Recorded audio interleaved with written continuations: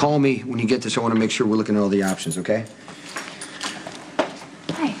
I didn't hear you leave this morning. Well, you were finally getting some sleep. I didn't have the heart to wake you. You don't have to sneak out. I think I needed to deal with this myself.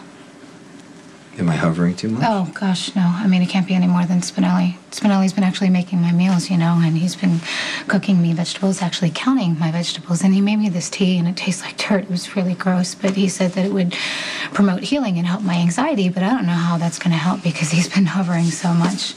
It was really nice to go to Kelly's and have coffee with Abby, though, because I haven't been able to have that in a while. Yeah, is that why you're so wound up? Because of Abby? I don't know how she's so calm about everything, but she's dealing with it really well.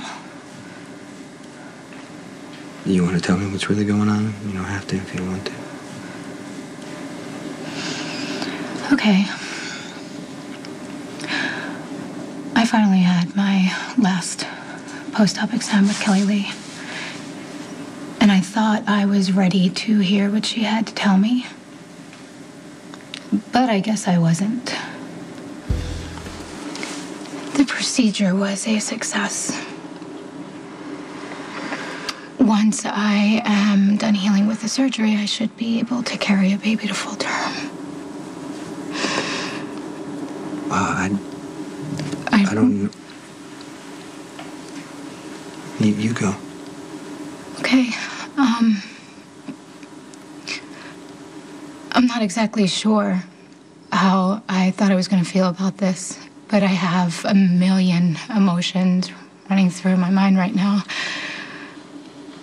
I'm happy for you. Me too. I mean, just to have the choice is a privilege, right? I mean, I'm happy. I am happy. I'm scared. I am thrilled. I don't know. You can pick from any one of these emotions because there are a lot of them.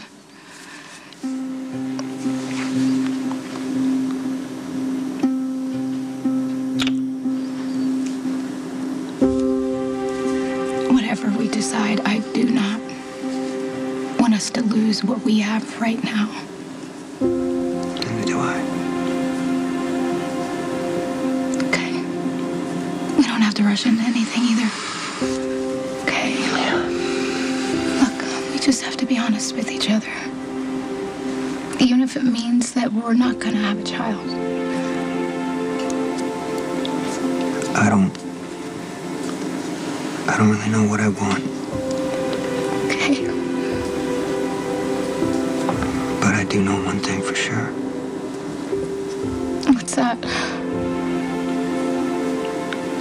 I love you so much.